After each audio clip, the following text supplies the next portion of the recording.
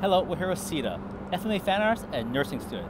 Zita, will you tell us a little bit of your background? Well, I'm Zita, everyone knows. But I've been a fan artist for about 7 years, and I'm a nursing student at BCIT right now. How have you maintained your artistic side while you're at school? Well, when I'm free, I like to look at online tutorials. Like, there are so many awesome online tutorials that people have posted online that teach you how to make line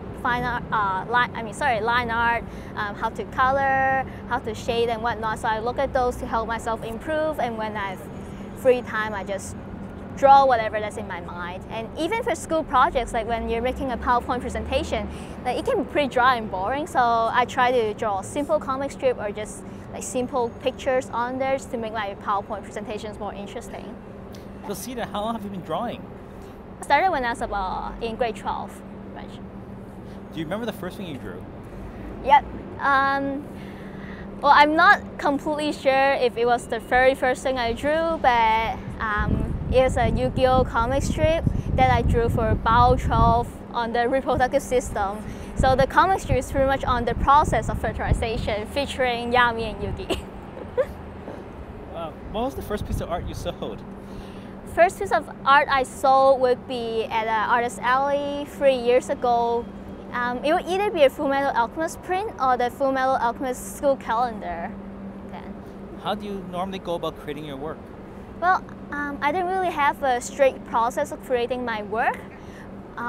Just whenever I see something funny or when inspiration or AKA plot bunny hit my head, then I draw it out pretty much. Who inspired you to draw? It would be my best friend Sarah, who I've known since high school. So I'm pretty sure she has drawn for like more than 10 years, and I enjoyed watching her doodle in class, and I give her all these weird ideas to draw, and she draw all these awesome and cute pictures for my birthday. So eventually I figured that I really want to draw cute pictures like she did. So I started drawing. I asked her to teach me how to CG and how to draw for mouse and such. What do you intend to sell at MiniComi?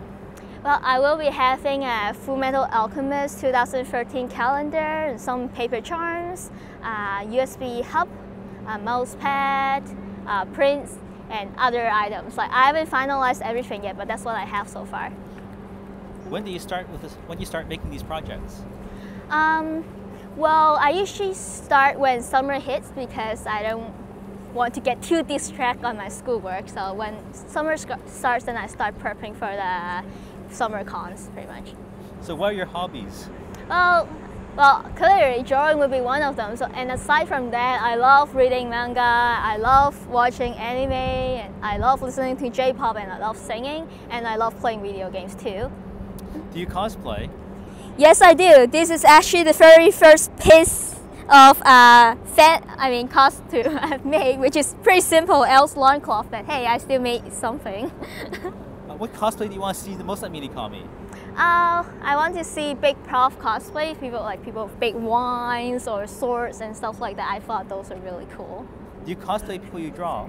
Yep, so other than the Elle's loincloth that I just showed you, some people might remember that for the past 2 years I've cosplayed as Edward Elric.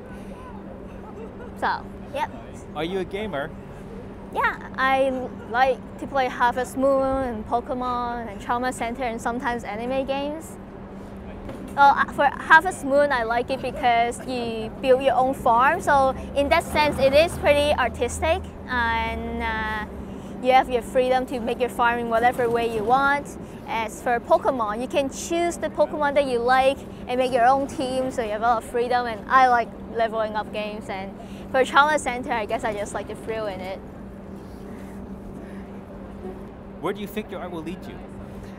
Well, I think being creative is really important in many aspects of life. So, for example, when you're working, there are times that things comes up and you have to improvise. So, being able to, creativity is a big part of being able to improvise. So, I think drawing just helps train my brain too. Thank you, Zita, for talking with us today. Yeah. You can meet Zita and 6 other artists at MiniComi July 7th, 2012. We'll see you all there. Bye. Bye-bye.